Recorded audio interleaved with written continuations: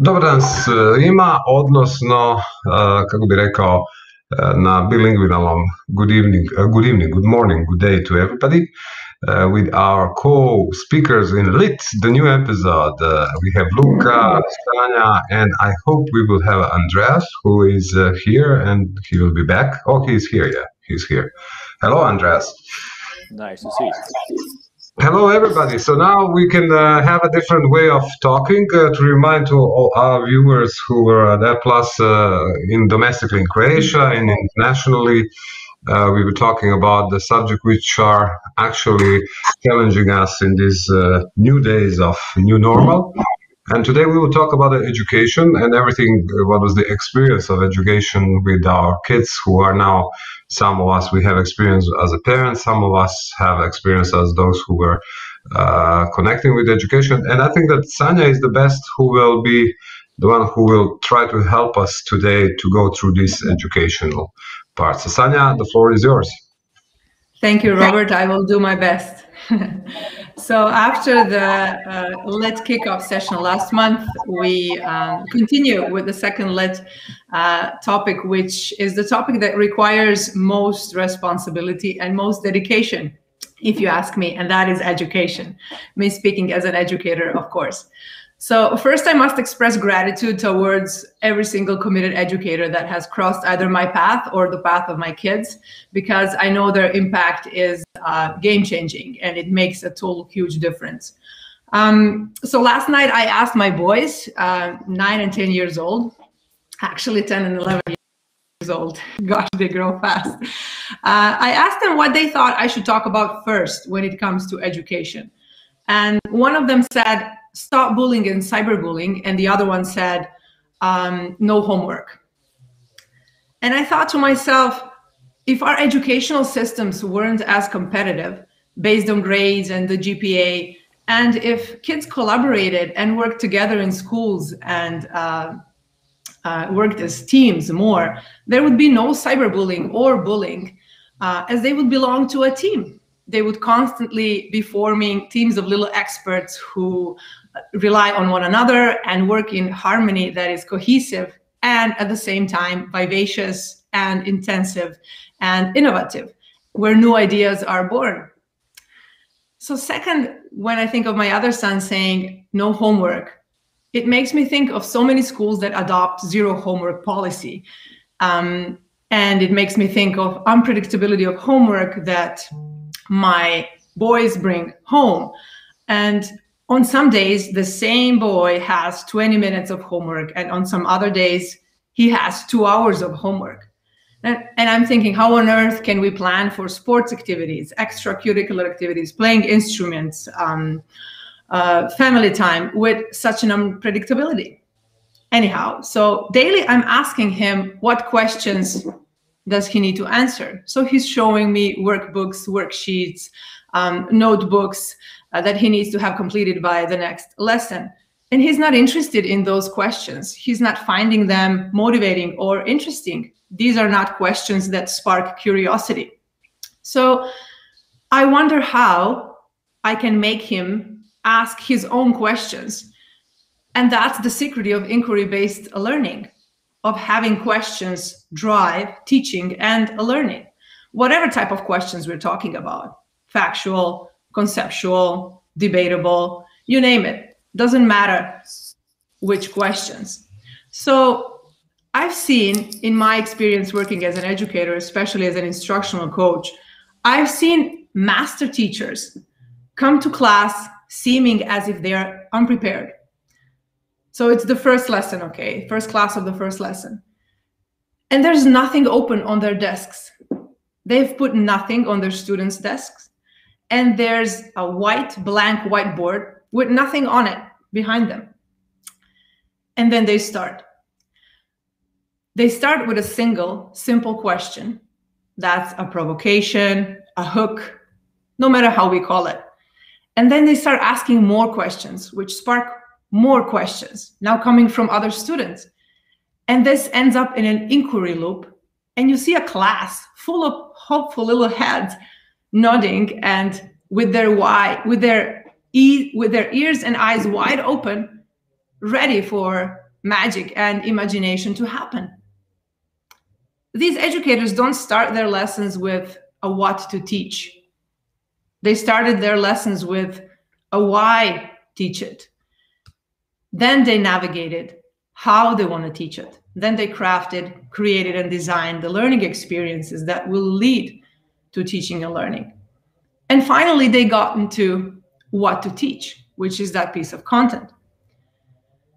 So let me give you an example. For example, if we want our kids to learn fractions, either because we think they need to or because state curriculum demands it, we will not begin by saying, okay, today we're learning fractions.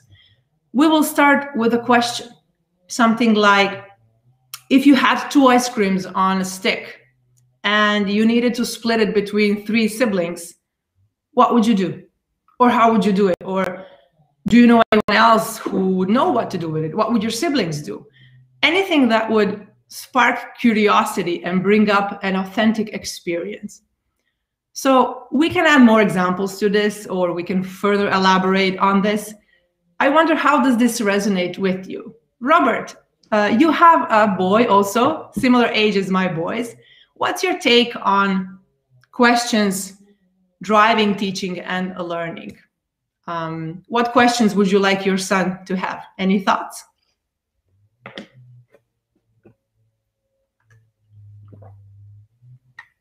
Robert, we can hear you. Well, today, you can hear me, I hope now. Today I will have, it's interesting day when we have a little conversation about the education topic, because today is a parental assembly with the teacher in school. I don't know if you say it like that, Razredni Sat, I don't know, you can help me with translation. And the reason why we are going there, why part of the parents initiated this parental gathering with the teacher, is mathematics test, where they were given, in a way, you were talking about fraction and everything, they were given a test which was made and pursued as nothing changed in their life, nothing, like business was usual. They had to have the fraction section, they had to learn it, they had to knew it, and then they will have a very heavy test. But the fact is, what my son has told me is that my parents are not very good in fractions. I'm not. Mathematics is not very special for me.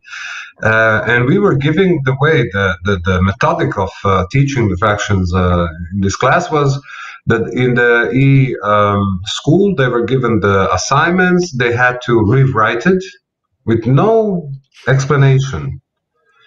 And they supposedly they had to learn about this section in mathematics 5th grade by rewriting it, which is not possible. I wouldn't learn. And my son said, we didn't learn it, and we had to fulfill the test as we had a normal class. The other thing which I don't understand, I truly don't understand. I know that part of Croatia, they are not digitally evolved as some other parts of Croatia, but those who are, like Zagreb, like Sveta Nedelja is the town where my son goes to the school, or Pula, where my second son, he's now a graduate, he's full of age, but he's going to the 4th grade. Why they are not using, if it is possible now, technology, the Zoom technology and Meets from Microsoft, or I don't know, Google Talk, whatever, whichever platform you want to use. Why the teacher, they don't use it? And you can still have the normal class as it was before. Just it asks that you have to go with computer and that your class should be on the computer. I really don't understand there where you have technical ability, and that is that you, because the school, for example, the school of my younger son, they were given all of them. I don't know if it was the part of the government donation, it was a donation of Microsoft, I'm not sure. But they were given the Microsoft school tablet, each one of them, and they don't use it.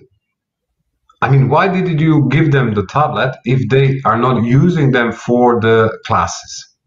Nothing, just to check the mail, just to check the assignment, and that's it. And I was like, because it was looking, I like this technical stuff, and I was like, whoa! I was like more excited about this stuff because it looks Microsoft design. I like the design of Microsoft. They are now starting also to make good tablets and everything like before Apple did it only, because before you didn't have that kind of design. Now you have also that kind of design in Microsoft stuffs, and I was like, wow, it looks nice, and you can do this, you can do that. And he was like, well, my son was like saying, oh yeah, you can do that. But then he asked me, why don't we use that? So my question is, if you have a digital era, if you have a digital, unfortunately, reason why to use it, because we didn't use it because we have it. We started to use digital possibilities in school education because of the COVID. Why don't we use it? The answer is that not many teachers, as far as I understood, feel comfortable in using digital tools.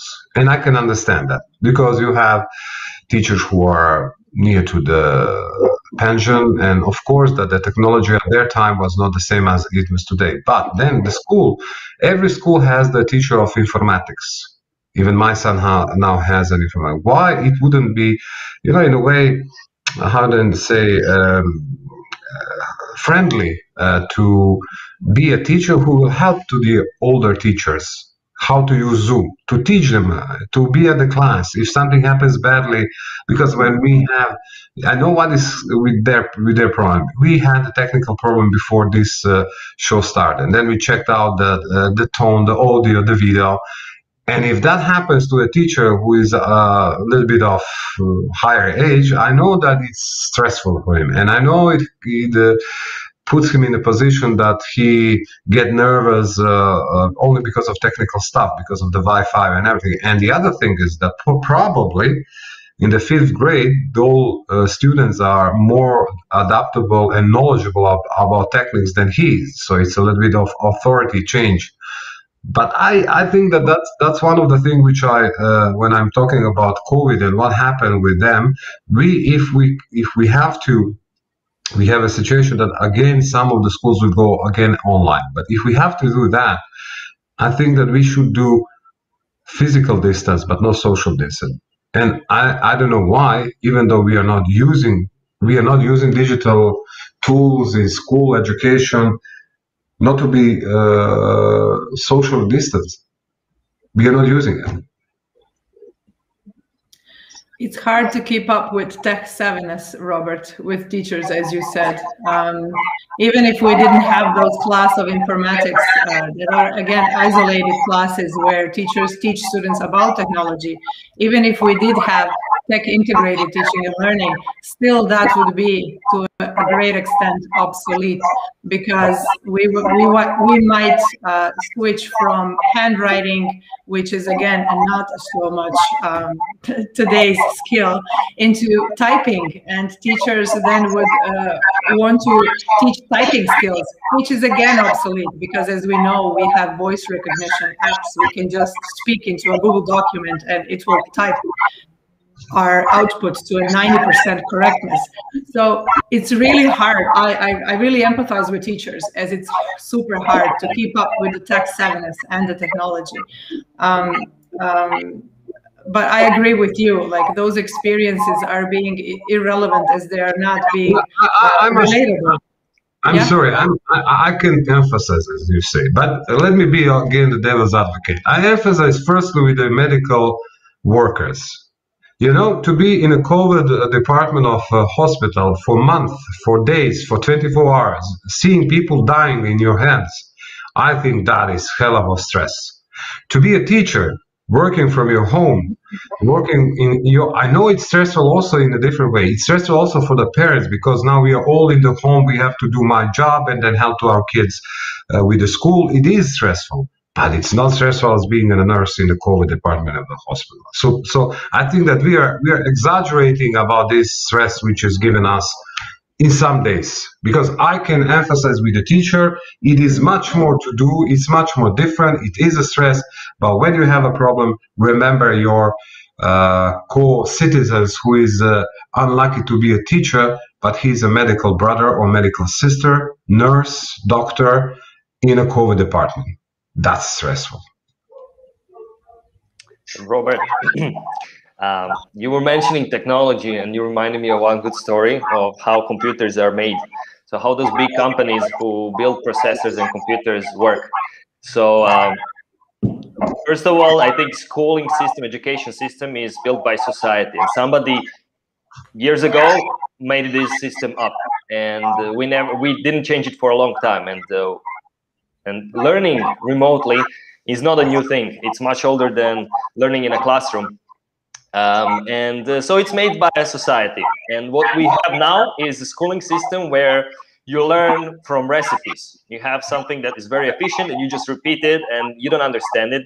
And the difference is, for example, if you have a recipe, if you make bread, you know that you have to mix flour, water, eggs, add yeast, and let it grow, and then you put it in a pan and you bake it. And you follow a recipe, you get the bread. You get really good bread.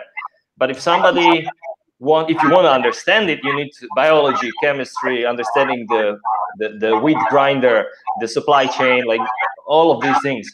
So understanding cooking makes you understand how to bake bread, but also how to make a sandwich, omelette, vegan meals, vegetarian meals, chicken, whatever. So if you want to be an expert in education, you gotta understand how it works. And for example, in building computers, what I mentioned is it's a common practice that, for example, you build a computer. If you want to build it 10% faster, you just add a new piece. You just add a new piece or extend it, make it bigger. And but until one point when the computer is too big and fundamentally you cannot make it faster. So at some point, you need to rewrite it. And those big companies like Intel, AMD, they just rewrite everything. They start everything all over again every, let's say, 10 years. And we never did it in education. We have a good recipe that we followed for a long, long time, but the world changes and things change, variables change. We have a lot of technology that we can use now, but nobody thought, not nobody, but the things should change and should involve those new variables. And we should rewrite what the education system should be. And a good example also are companies, like companies that succeed do this all the time.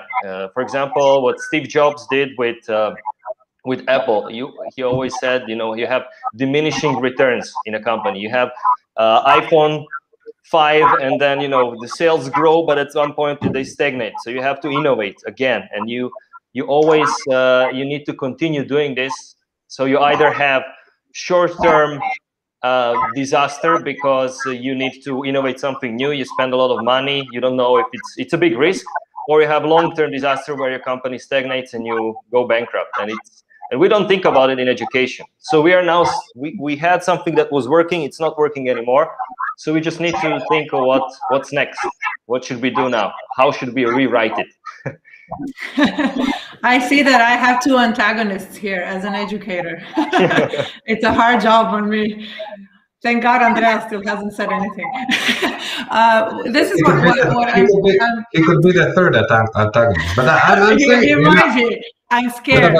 But listen, I'm not the one who is antagonist towards the educational professional, the pedagogist, the teachers and everything. I really do admire what they are doing, because you have to remember the half of our day, they are the one who are taking responsibility of educating our kids. And I do respect how important their work is, and I admire what they are doing, especially in the environment. I don't know how it is in Malta, in Western Europe, where the authority has been diminished of the professors in the schools, because in Croatia you have so many I don't know how to say, visual parents who want to have that their kids are having all A's and they are making great pressure on the professors, and it is a thing where even the kids, they're seeing that if they get a B or F, they will just tell to the parents that it is unjust, and then the parent will come and they will fight with them,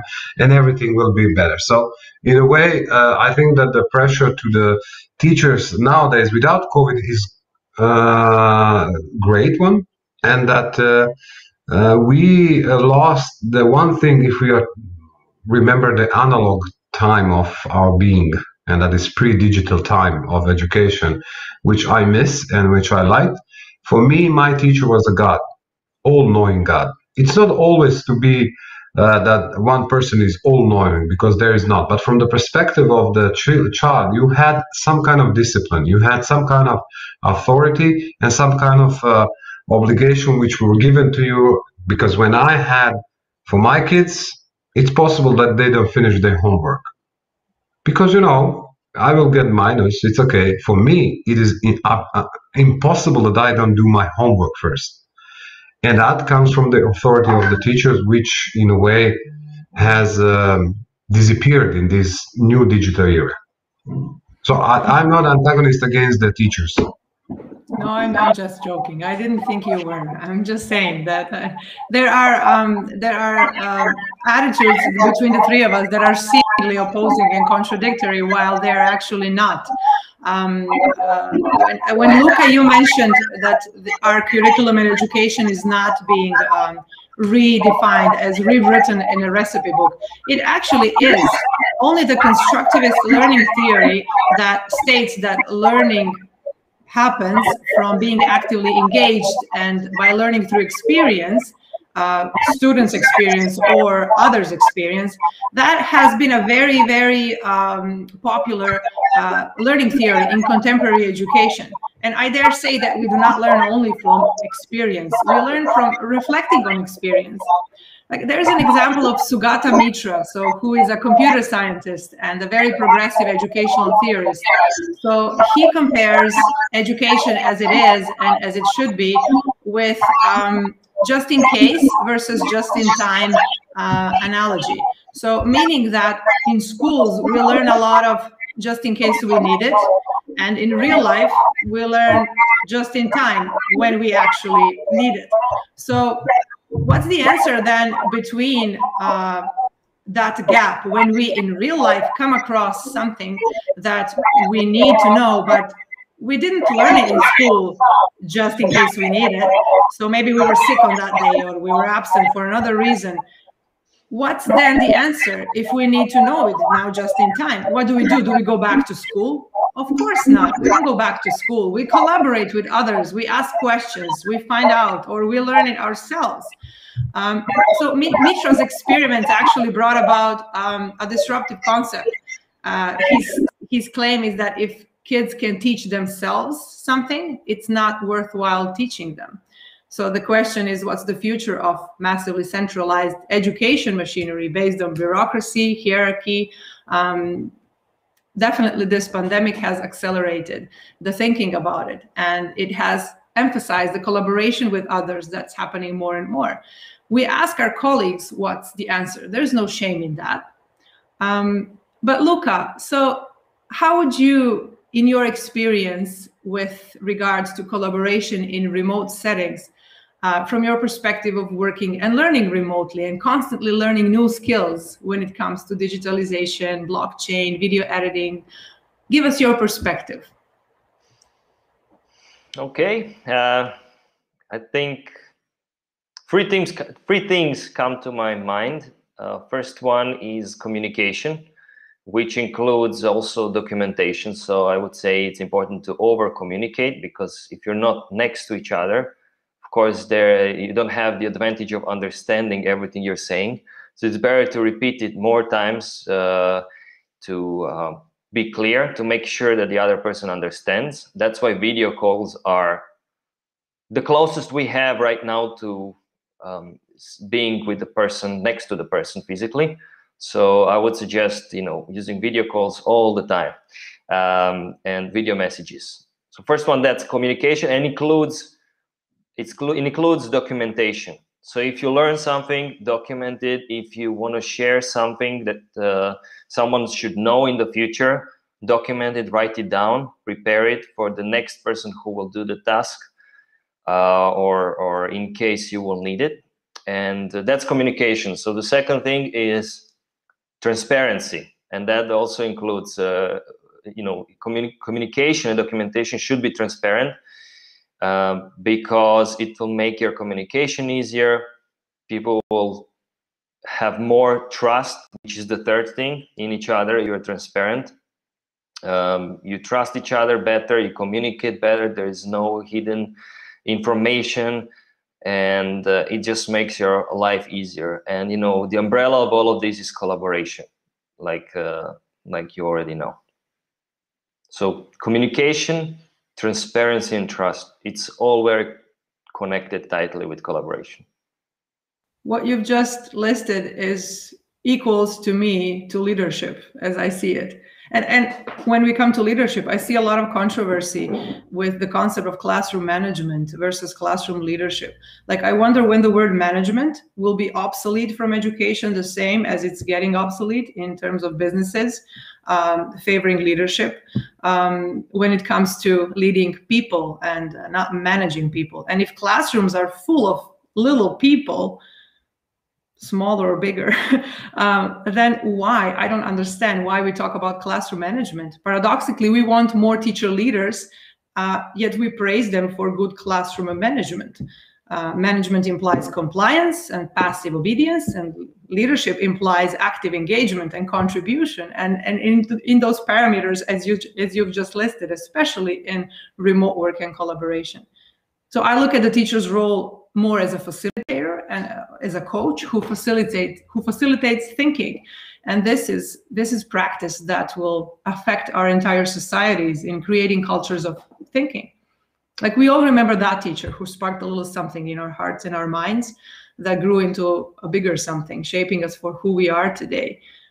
It definitely brings its own ironies and challenges, but the kids never forget it. Andreas, you've been keeping up with educational topics for a long time, definitely longer than me.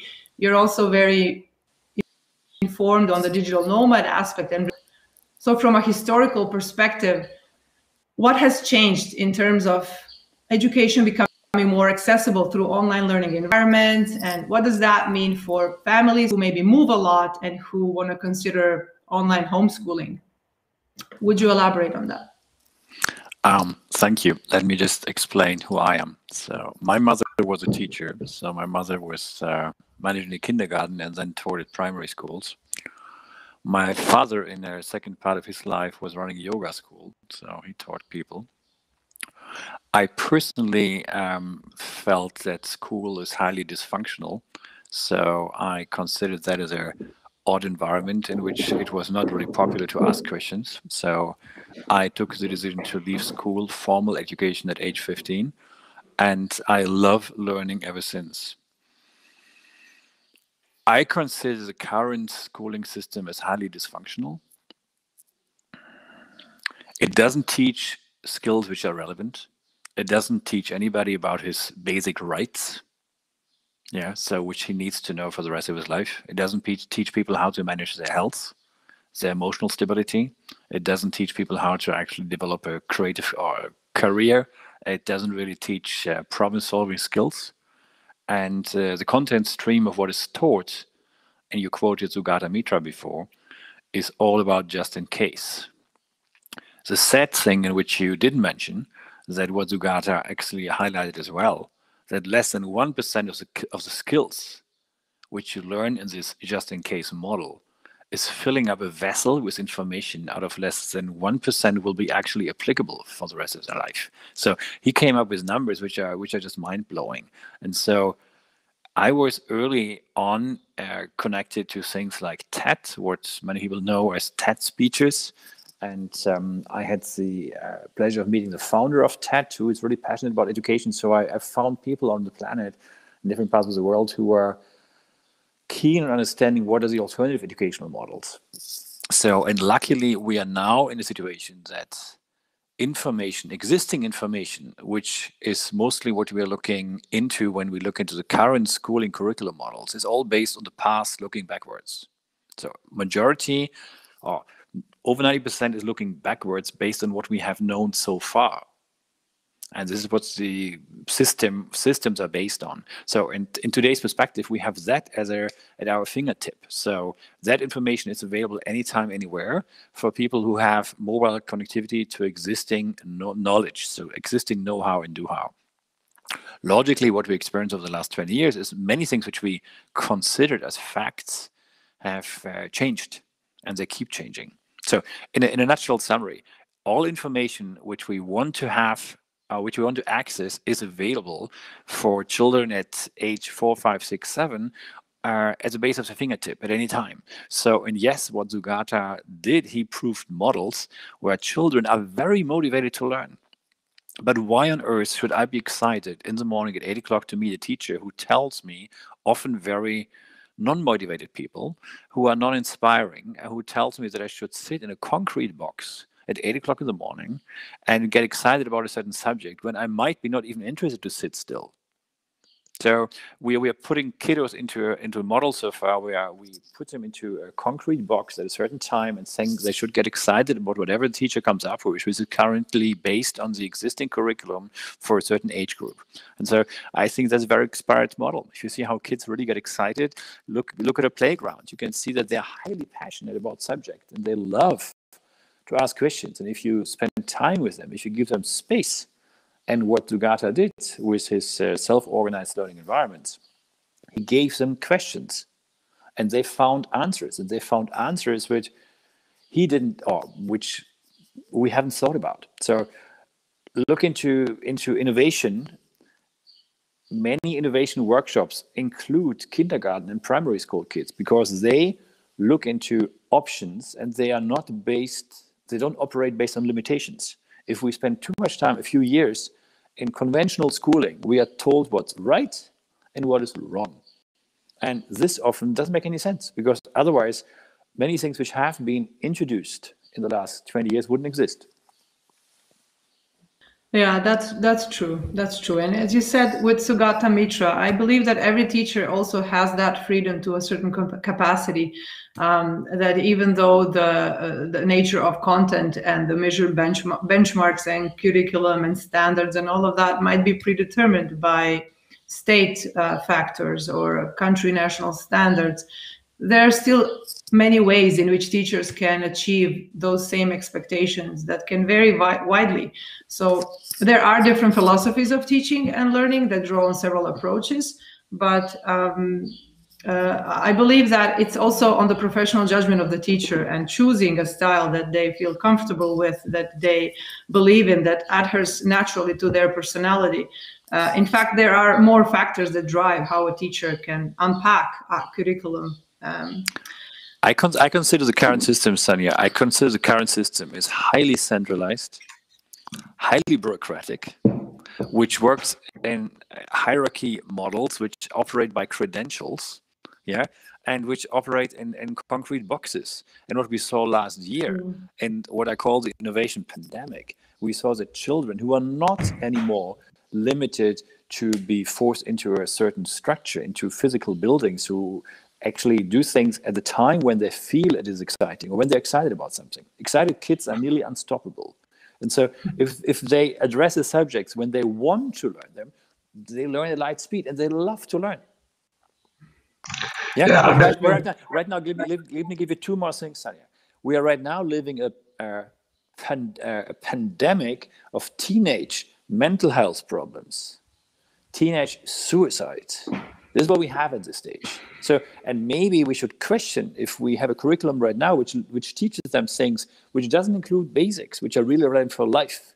We should face the fact that we are right now having a system which is dysfunctional. Look at what women are complaining everywhere about equality. Yeah, is this where in the most countries you have the issue about equality? Okay, the most formative years of human beings, the most formative years, and different numbers exist, but let's say the first 8 years, as some statistics and some research agrees, the first 8 years are the most formative years. Guess what is the percentage of women educating children in the most formative years? Do you have a number?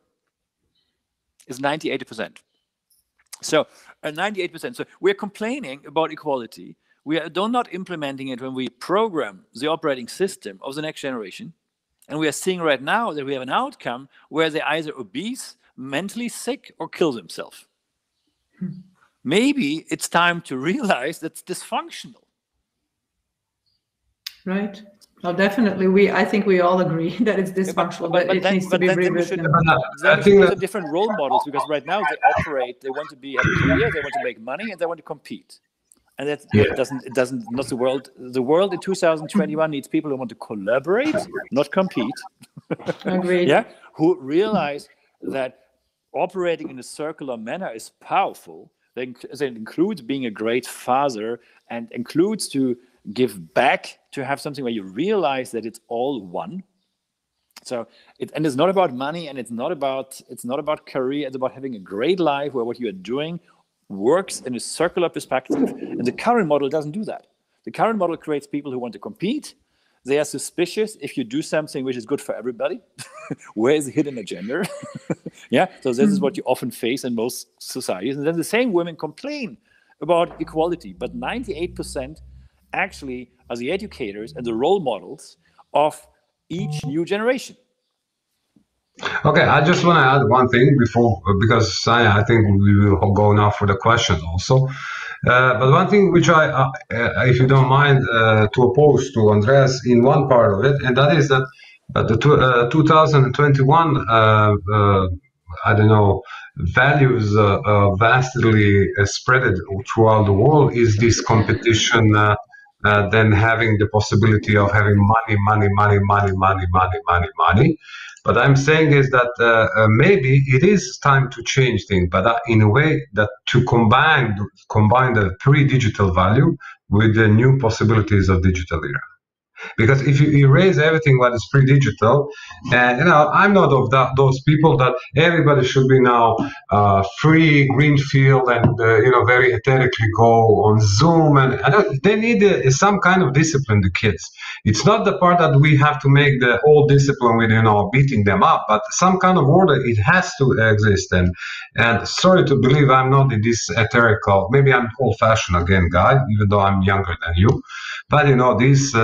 Mantra, Zoom, schooling for me is not my kind of taste. Okay, sorry. I know you're laughing, but no, I agree. It makes sense. Nobody's saying we should abolish the older systems, Robert. Nobody's saying that. But the fact is that we do have many educators who are considering the context and what's happening, and they are faced with many, many challenges and ironies because of the system that is obsolete, as Andreas said. So educators will want to promote collaboration, but the system will promote competition. Educators will want to promote assessment, but the system will promote grading. Educators will promote cross-disciplinary learning, but system will promote subject-based delivery. Educators will be aspiring for open spaces in schools with classrooms with no walls, but we will still be building them as nations, as states, as districts, as only because we don't know. So I think people are not putting things into perspective. So we had a schooling education model where we had multiple content streams until what they called in 1938, which was the German Reichstagsgesetz, which was adapted in many parts in Europe, or which was applied across Europe to a certain degree, which creates this kind of mandatory curriculums where, as an example, for Nazi Germany, it was very important to make sure that they can tell everybody what's right and wrong. And we kept that going. So instead of allowing people to have multiple content streams, we try to centralize everybody. We try to centralize the content stream. And this reminds me of these old phones.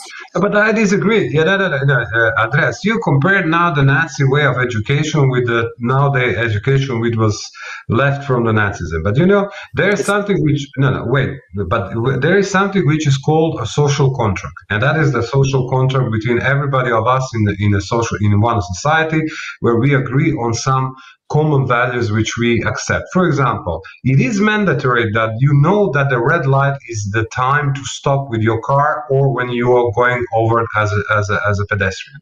Yes. I don't believe in that kind of very philosophical freedom that, oh no, I'm going to go with my car when it's green, when it's red, I'm going to feel it as it's green. There are some things which are agreeable and had to be brought to the kids in the school. That's not Nazism. Correct. Okay, thank you. What I'm trying to say is that, like what you have on your phone right now, you have multiple apps and you have multiple content streams. Yeah. So if you read newspapers, English-speaking newspapers from different parts of the world, They will report about things which happened in a very different way, depending on where they come from and what their cultural perspective is. And what we see right now, that in today's world, it's very important to understand that content stream comes from different angles and can be differently looked at. So problem-solving skills which allow that to consider are not actually taught at school. So this is a basic thing, Robert. And yes, you're right. It's very important to have the basics in place. But then again, for the basics, there's so many things missing. We're not teaching how to do basic contract negotiations, how to do financial transactions, how to read a loan agreement. People are often challenged if you ask them what the effective interest rate is. Yes. They don't know. They don't read their loan agreements. Yeah. So, and this is just fundamentally wrong. They do not know about health management. They believe a pharmacy is a solution for health management. It's not. Yeah. So there are all ample things which we should urgently address, because we have the status right now of a teenage pandemic. We have an entire generation which has mental health issues to a degree that 2/3 identify with mental health problems. That is today's teenagers. And so that is an alert sign. And I believe that it's important to look at what's wrong and what are the options, and to be open, like to reset what is there and to allow new flows. And Sana, you asked me before, what happens with digital nomads? What happens in the remote working world? People are using content stream from different parts. And as an example, in Florida, they introduced a virtual school over 20 years ago, a state school. And yes, they have teachers from across the world. They follow still a curriculum, correct, but more of a contemporary curriculum. But they actually created a model which allows you to get access from across, not only from vertical, where you say, this is the right and wrong model because it comes from Croatia. And when you go across the border and they have a different content stream because that's their content stream. No, that expired.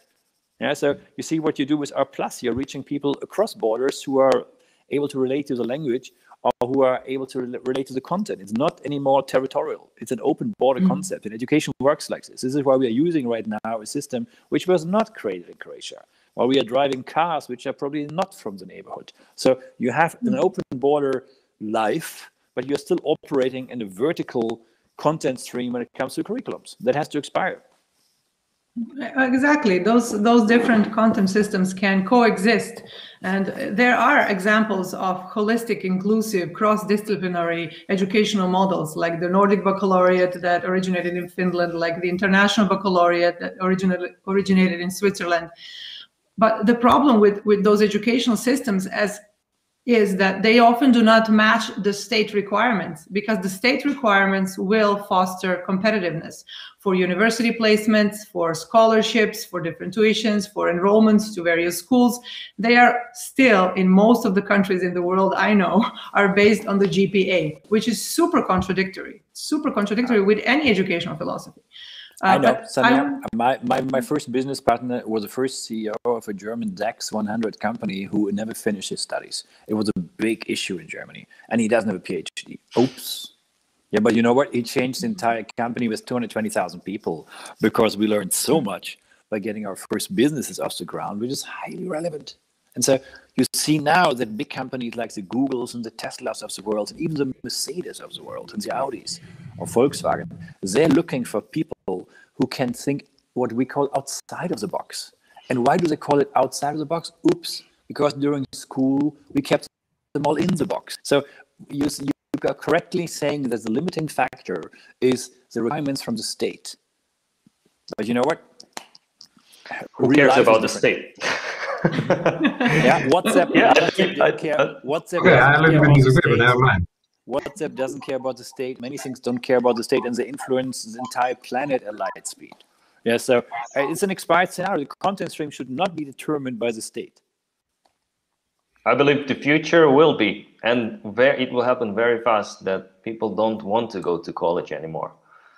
Yeah, but that's not the answer. What we want is that we shouldn't abolish the institution which have been built for centuries, an educational institution. We should change them. No, but they like anything else, they should update. And yeah, I agree with the update. Yeah, but that's a reform, not abolishing. Yeah, that's what we were talking. That's what I mentioned in the beginning about just rewriting what school should be, about understanding and not the recipes. You can have the recipe, but then you will have what we have now, people who know all the dates and history, all the wars and the war leaders and how many people died, but have no understanding of why it happened, or if that's interesting to them. Or what we have now in technology, what it allows us is to track what people are interested in. And if you have out of 10 points, if you have 1 point in history but 8 in maths, then it's obvious that that person loves maths. And nothing is black or white. And our schooling system, institutional schooling system right now, as I see it, is black or white. Everybody is either black or white. And if you love something more than you love something else, nobody adjusts to you. You have to do it in your free time. And then the government and the institutions, the system wants you to be better, to still, be above average or above the average, but you don't want it. And then you waste your time, and you wake up one day when you can think, if you can one day think independently, and then you realize what you did. and like, okay, everybody lives their own life, but if you look at the whole thing as a society, everything is made up by people like we are here now talking about something. They realize, okay, we're going to do it this way, and that's it. But you don't have to. And it's no different if you don't. And the fundamental issue, Robert, I believe, is that information is accessible. When I left school at 15 and I continued loving to learn, I always made it my philosophy to know somebody who has the answer. So I told people, I don't have to know, I have to know whom to call. So if I need an answer, I need a solution just in time, I have to figure out who knows more than I do, and there's lots of people. And I have to have the right phone number, and I have to make sure they answer the phone. It's even easier nowadays because you can Google many pieces of information and you can access solutions and inputs in that manner. So we will never be able to compete with absorbing information, which is what most schools are based on. We need creativity and problem-solving skills. That's the core thing. We have to understand how to do emotional management, because this is what computers cannot do. Yeah, the emotional management perspective of relationships, how to feel people, how to follow your intuition, how to actually connect and follow your gut feeling and put things together and allow yourself to be connected to nature. This is the most powerful solution creating, I think, connection which we as human beings can have. And so this is where robots and computers cannot compete.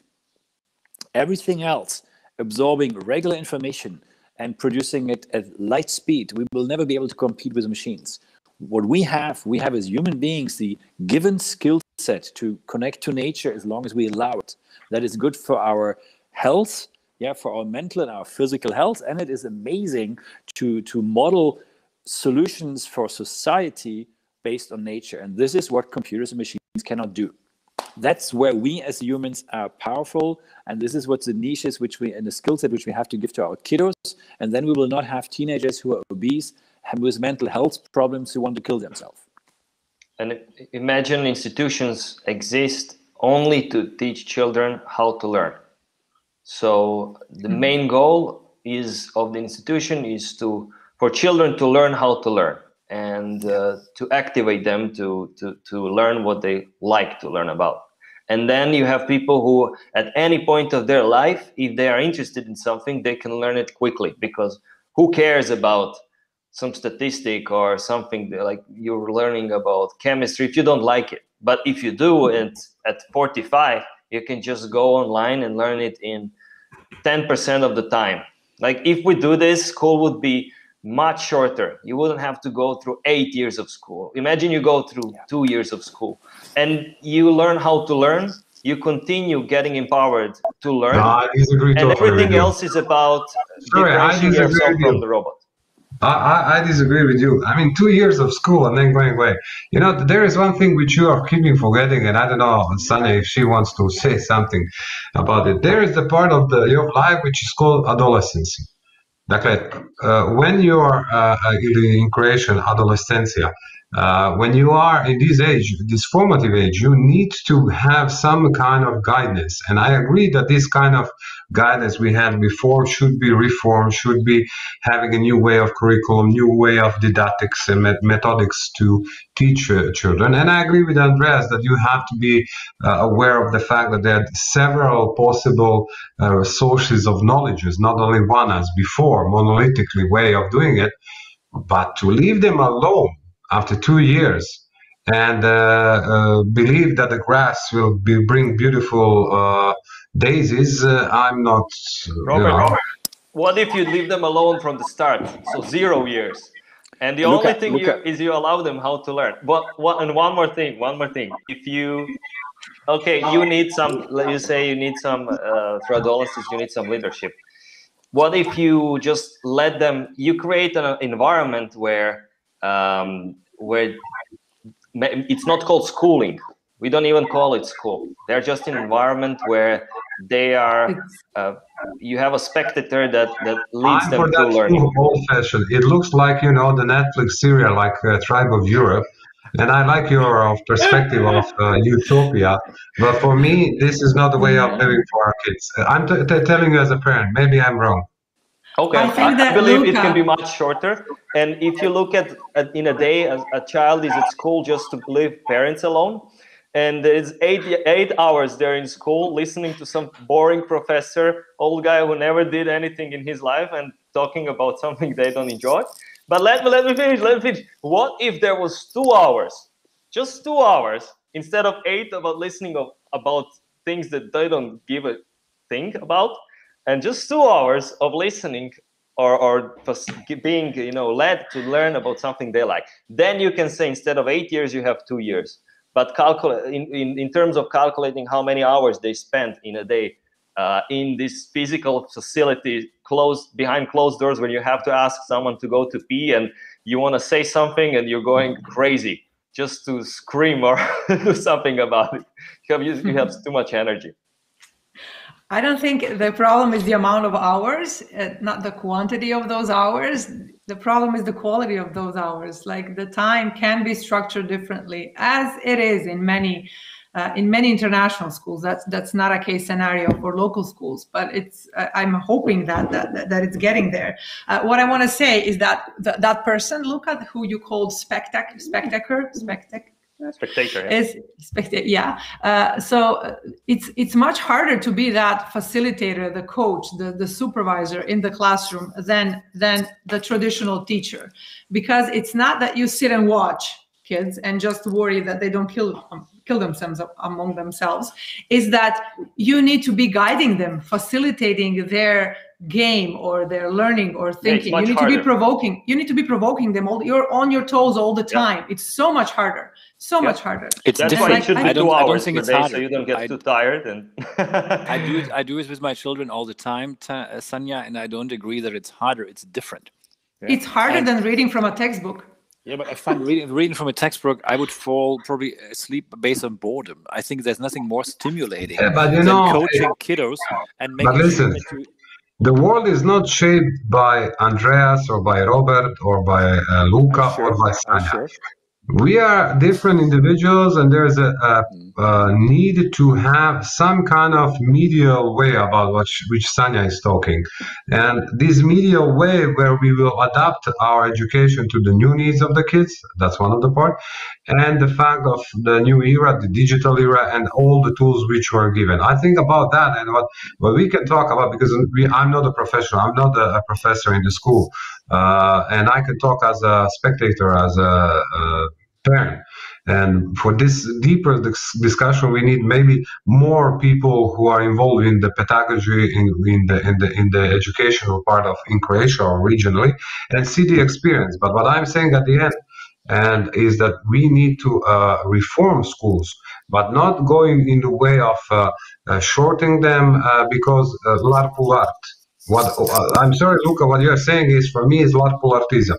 And that is, let's shorten them and everything will be better. No, we have to seriously think about how to, because there are international excellent schools who are not shortening the time of being in school. They're shortening the ways of being in the school. And maybe there are 8 hours in the school, but very interesting way of school.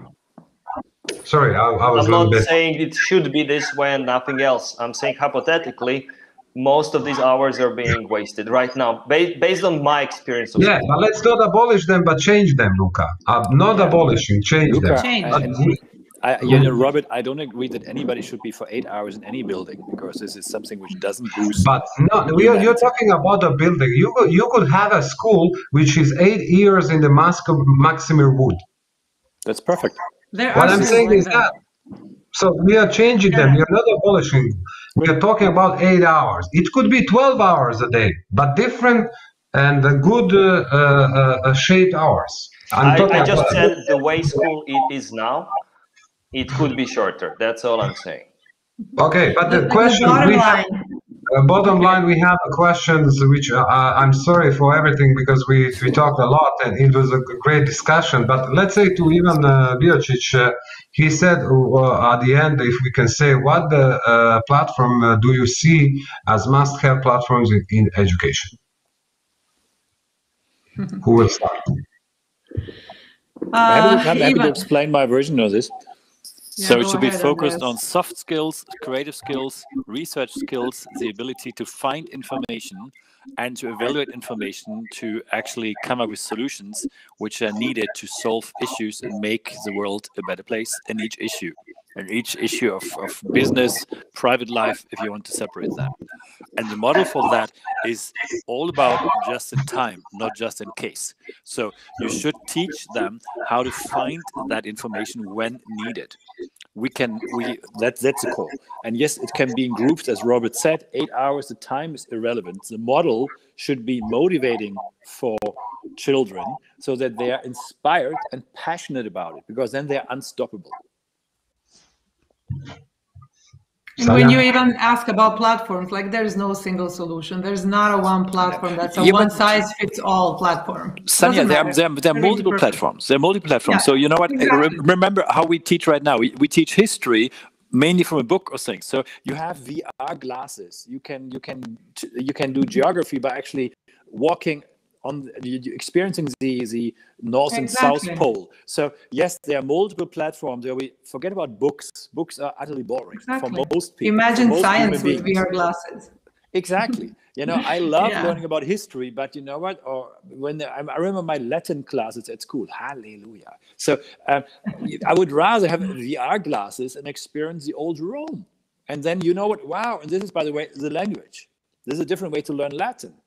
So if you're passionate about it, and this is the context, so yes, we have different VR solutions. That's powerful, and we have access to that information. If you want to learn about India, take your VR glasses and experience Bombay. 100%, exactly. So the bottom line is that we need to. The bottom line here is that we need to rethink the foundation of education and stop serving that fictive society that's obsolete even today, right? But do we have more questions, Robert? Well, for now, I think we are coming to 1 o'clock, and I think we should go finish it about. And I do apologize for being short enough, but if we go a little bit, but if I would say that we should go on the final thoughts, and that is, let's start with Luca, and then Andreas, Sanya, who was the leading, will be the last. Is that okay? Yes. We have just one answer from Ivan Biocic. Thanks, Andreas Vulgaris. So that is, thank you, Ivan. Okay, Luca. Yeah, final thoughts. I would say just focusing on teaching, learning how to learn as soon as you can in your life can make a big difference. And if we just focus on that, I don't think there is one clear solution, one platform, educational platform, or one way to do it. I just think if we just focus on the best way to teach other children or adults how to learn, it will change their life. Okay, Andreas? The core thing is that we have to keep the passion and the creativity alive. what you see from scientific research, NASA included, that kindergarten kiddos have a creativity level and a problem-solving skill set which is 98%. 98% are tested on genius level, believe it or not. If you go right now through formal education, if you finish your PhD, you are 10%. So we kill them from 98% to 10%. Plus, we have right now a disaster of a teenager generation. So it's urgent and important to apply the learning from last year, that they love to learn, number one, that they adapt, number two, that they have maybe, like in your case, Robert, they have access to amazing Microsoft equipment. And it's urgent and important to reset up here. And at the time of artificial intelligence, accept the fact that knowledge is not core, but the application of knowledge is essential.